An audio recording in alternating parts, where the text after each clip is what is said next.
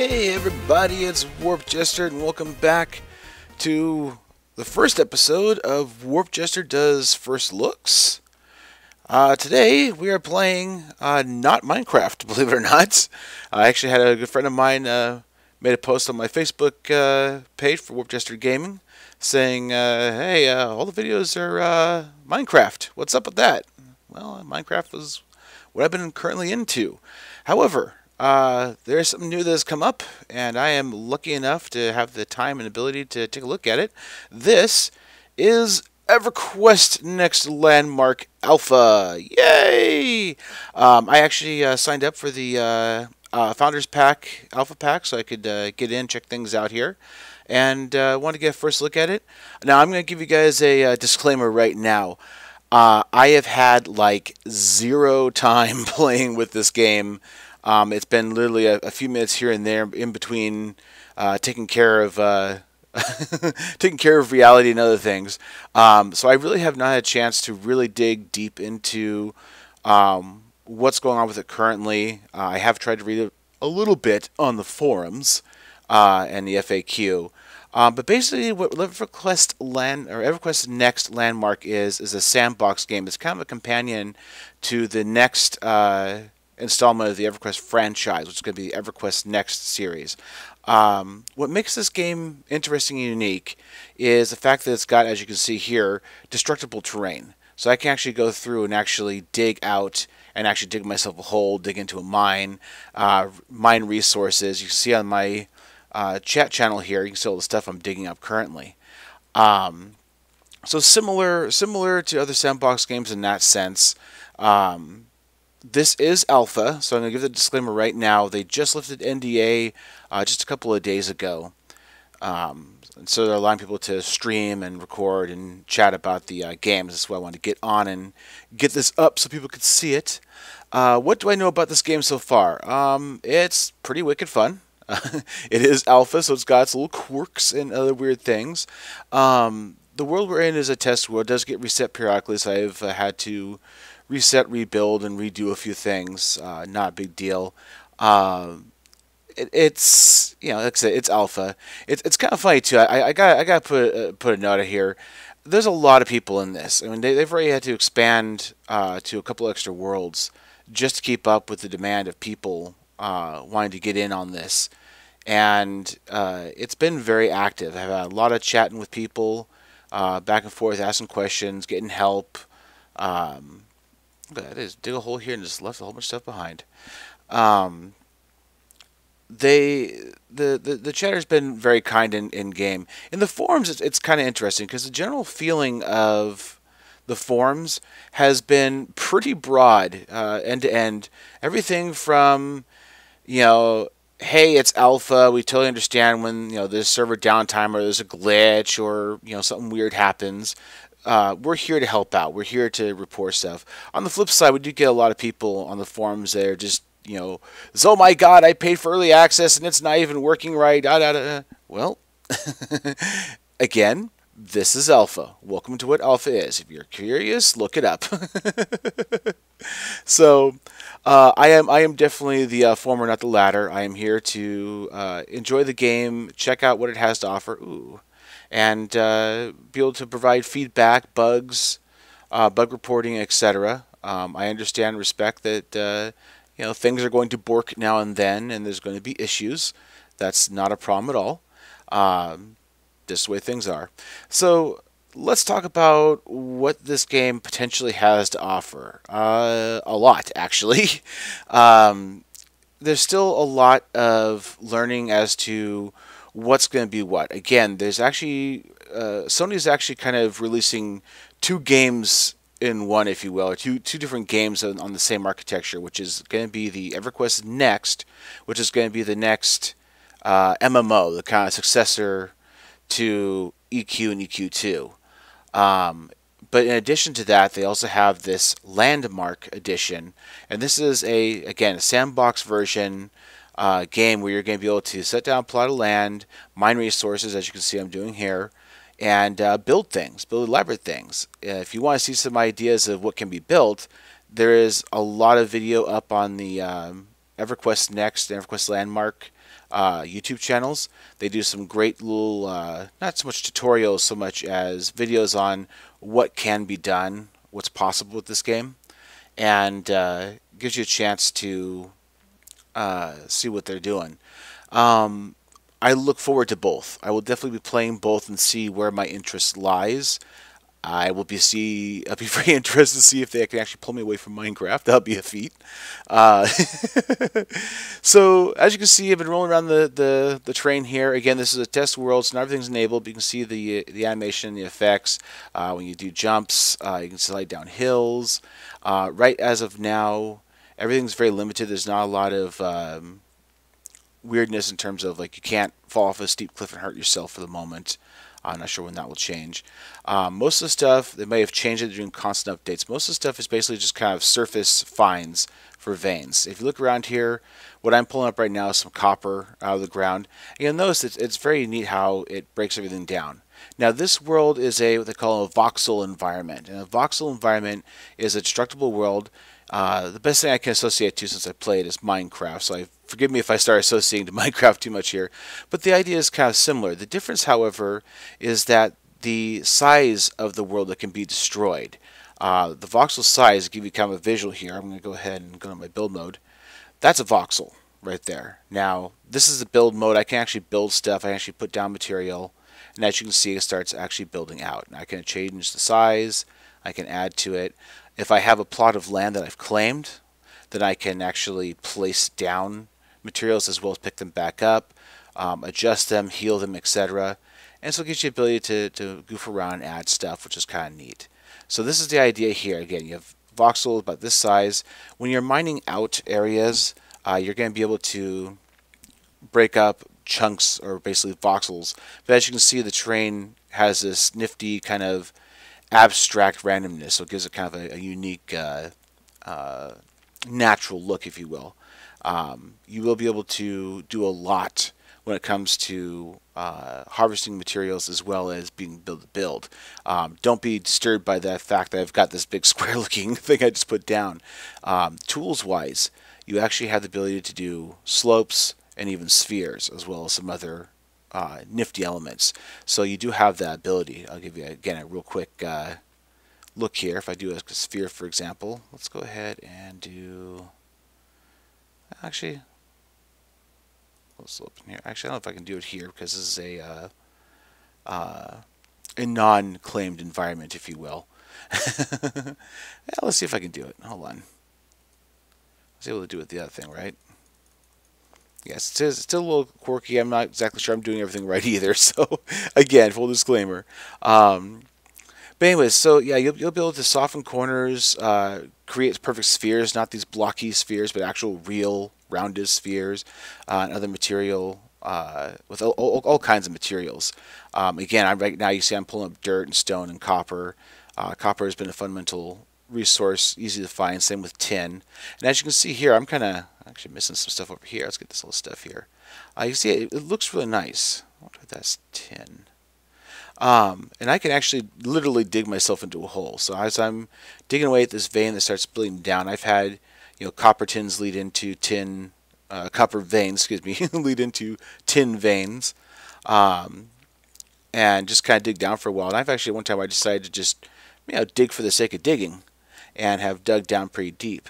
Now, tools-wise, you do start out with Alpha Pack with the Founder's Pickaxe or combo system. Oh, yep, there we go. Got some extra materials down here. Looks like tin. See? Copper along with tin. So with the Founder's Pack, you do get a lot of stuff to start with. You get the Founder's Pickaxe. Now, one thing I'm already very tickled about, pardon me, get a drink here, is this pickaxe is nice because it's a combination pickaxe and regular axe for chopping wood. So you can actually trap down trees in this game. But it's a low-tier item. It's actually a low-tier pickaxe. It only does so good. So you start out normally with a stone pickaxe. This thing's a little bit better than that. But beyond that, you actually want to work yourself up. So I got myself a Swift Bronze pickaxe, which as you can see has a size, which is the area it can hit, I believe. Again, still new to this, still figuring things out. Damage value than speed.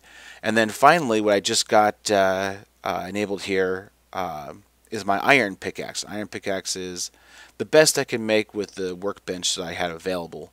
I'm not sure if there's a higher tier or not. I'm sure there probably is. Because I've got stone forge and a saw table. Those things are going to be able to put down on my plot. I'll try to get that today if I possibly can. I'll be honest with you, laying plots right now is pretty difficult just because it's so crowded. In addition to that, you get some other additional fun stuff, like you get a Master's Bracer, which gives you plus to your crafting. Crafting quality, if I understand things correctly, when you craft things, both you and I will craft things that aren't exactly alike. So you notice, like for example, with my bronze pickaxe, it's an 81.84 speed, 44.85 damage. There's some variance there, I believe. When you make the item, depending on your crafting skill, it may have a different quality value. So that's my experience so far. There's other little things you can do too. I have some torches here to light things up. There's also cosmetic stuff you can make, chairs and so on. Again, I'll probably do like crafting stuff and show that to you in a second video, just because I don't want to don't want to insult you with my my silliness. With the Founders Pack, you also get the Trailblazers flag as well as the Explorers flag. If you go look up Founders Packs on EQ Next, you can still get them. You can see the details of what you get for every tier. But you also get some cool outfits as well, so you can do fantasy style or sci-fi style. So those are kind of fun. And then last but not least, we've got some Rings of Bounty to give you more resources as you're harvesting. So this kind of a little boost to get you going. I like it a lot because it's a great way to get somebody into alpha so they can test and kind of get things moving for them, so they can figure things out and get a feel for the game. And that's nice. And these are things that can carry over to the main game. So when it goes into beta and finally into release, I will have these little items that I can place in my world and kind of show off, which is kind of cool. But they're not overpowered, which I really appreciate. They're not too OP or anything like that, so I'm not getting any real advantage over people starting later other than early access to play and test and have fun with it. Other little bits, I got a Void Vault, which is basically a place I can set down and have more storage access, and then you've got all the tools and stuff you have here for building and deleting and healing, which is turning the ground back to what it was. So, that said, let's talk about materials here as I stand in the hole. I have to get this. I can't walk away from. That's what I looked at. I've gone to holes before. I'll see just a smidgen of copper kind of hanging out on the side here, and it's just like, people can be sloppy about it. I'm meticulous. Whoa, hey, how's it going? That's a clipping issue. So this is a first-person view. You can actually change your view by using the Shift scroll wheel. So allow you to zoom in, zoom out. You can get a good wide view or a tight in view. So lots of goodies, lots of stuff. So yeah, like I said, you can dig yourself a hole. You can go all kinds of places. In the future, as I'm to understand things, there'll be more interesting stuff to dig down into. They'll actually have caverns and caves and all kinds of fun stuff to find. So definitely be something worthwhile to kind of dig into, whereas right now, you kind of dig a hole just to dig a hole.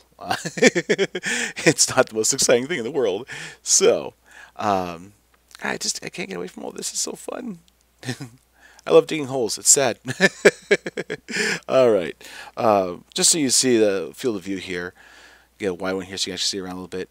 If you look around, you can see those little markers in the sky. These are actually the plots of land. I'm going to go ahead and show you the map here and give you an idea just how crowded it is right now. Yep, every single square you see there, that's a plot of land that's been claimed. There's actually two parts to a plot of land. It's really hard to show it here, but if you look... Oh, good. Can I find one that's not overlapping horribly? If you look carefully, you'll see a small square right up here. This is the actual claim that people can claim. This is your own personal space. People can't come into and dig on it and screw around with it. You can build your house, build your mud hut or whatever.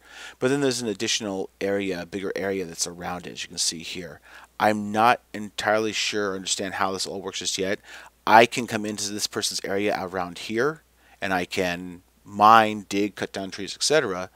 But I can't drop a plot in this area. I'm not entirely sure. So again, very very early on. A couple of options here. You can see I have my claim. I haven't actually put a claim on a couple of the servers. It's kind of weird how they set it up here. But you can see I've got a claim over here. It actually glitched, and I actually have a couple of claims. It's kind of strange. Again, alpha. Give it time. They keep the things up. If you want to see the map in kind of full here, this is a test map, so you can kind of get an idea of the area we have to play with. It's a huge area. I mean, walking from the middle point here, the spawn point, out to the edge is probably between 5 and 10 minutes of just constant running just to get out to the edge here. So this is a good area to run around in. So you can see how many people we've got from all the plots we've placed down. Biomes wise, they haven't enabled much. I haven't really paid attention to what all is around in terms of what's there. You will see in the kind of a shaded tone here, the you'll see unnamed world, brook tier 1. You'll see tier 2 and tier 3. You get these kind of sandy areas that seem to be very prevalent with stuff to dig up. I see a lot of ores, a lot of stuff there. You see here, I'm inside of somebody's claim, and I can't do anything with it. So it gives you an idea here. You can see the claim borders. Yeah, so there's a lot of different areas to look out at. It's actually very pretty. I've actually sat and watched the sun and the moon go over. There's actually twin moons out there. Be very interested to see what the lure is on that. Let's talk materials here real quick. There is a lot being added almost every day. From this little sidebar right here, you can see I have a couple main materials here. I'm not sure how you change it to identify what they are, but they're like dirt and rock basically. But anyways, if you walk down here, you'll see materials. We've got metals, we've got woods, and we've got stone. Now, under the metals category, right now, we've got your tin, you've got your copper, and then you've got your iron. At this point in time, that's about it. But you'll notice in here, this shows you a whole bunch of different materials that can be made into, as from what I understand. I haven't gotten this far yet, so I'm still kind of gray area. But basically, a lot of materials here you can build with, I'm assuming. Tin, you got one. Copper, you've got one. So, kind of limited. Wood-wise, you've got some plain wood, and you've got this called burled wood. This stuff is a pain, absolute pain to get. It's sparse. When you're cutting down trees, this is a kind of an uncommon item to drop. It's not rare, but it's uncommon nonetheless. But you can see you can make wood planks out of this. This is, again, building materials. And then here you've got dirt, and then you've got stone. You can make a whole bunch of different stone designs, which is really nice. And then you've got gems down below. There's nothing really set for them just yet. Again, on this tooltip here, now you can see how much of the stuff you have, which, by the way, seems to carry from server to server. I'm not sure if that's staying or what the deal is there, but nevertheless, nor do I know if there's any limits to how much you can have. But again, you also have your shapes tool here, and then finally you've got your templates. Now, this I find very interesting because with templates, the idea, from what I understand, is that you'll actually be able to create these big projects, these big builds of any sort and type, and then you'll be able to create a template of it. And the idea is to actually have a marketplace for these templates, and you can actually make real world cash off of building nice stuff. So all these guys out there, they're very accomplished builders. Pay attention, because people will actually potentially pay decent money for things. How that market will be, don't know. We'll see what happens when it gets enabled. So that'll be fun. Beyond that, really and honestly, like I said, it is a first look. I'm just getting into it, kind of getting used to it. I am patiently trying to take the time to read up on all the comments and details people are posting about. I'm actually taking time to answer questions as much as I possibly can. I try to be helpful whenever I possibly can, and be kind, and just try to get a feel for how the game works and plays. Just a real quick little peek here. This is the base crafting bench they start you out with at this spawn area. Then you can make your own and plunk off somewhere. But as you can see, you've got pickaxes you can build here. I can now build up to a silver steel pickaxe. I'll probably get two as soon as I can here. And then you've got some additional stuff. So you've got axes here. I currently have a copper axe. And then you've got accessories. So you can see we've got a light stone, we've got grappling hooks. Metal wise, this is where you can refine your metals. So you can see you get ingots. Oh, I can now get tungsten. That's a new one. Hey. Props. That's another fun one. So you've got the stone vault, crafting stations. That includes the stone one here, the marble forge, as well as the saw table that I use to get some of these things up and running. And then finally build tools. And this is really neat too because as you can see here, the actual tools you use to build and design I showed you earlier, these are actually just like any other tool. You actually have to craft it. So that's really neat. So in order to be able to actually go out and build your mud hut and build everything else, you actually have to learn how to. I think that's really neat, and I'm really looking forward to the potential there. So that's gives you an idea of it. Again, next episode of this, I will be diving a little more into detail regarding the crafting process. I'll show you where my claim is on a different server, and we'll see about getting some things set up and start playing around a little bit and just see what we can build and have a little fun with it. So that's it for now. Again, really looking forward to this game. I've actually been watching this for a while. I think this is a really, really neat, new, innovative look at the way the game is. I highly, highly, highly encourage that you go check out the EverQuest Next, Landmark YouTube channels for Sony. They've got a lot of good videos in there, snippets and bites and information and roundtables and etc. They give you a lot of detail, explain everything much better than I ever possibly could. So definitely check them out. I'll try to remember to put a link in my show notes to put you there. Yeah, that's about it for now. Again, I thank you for watching. I will certainly try to be putting more of these up as I have time here. My real life has been stomping all over my playtime, so it's been a little bit difficult.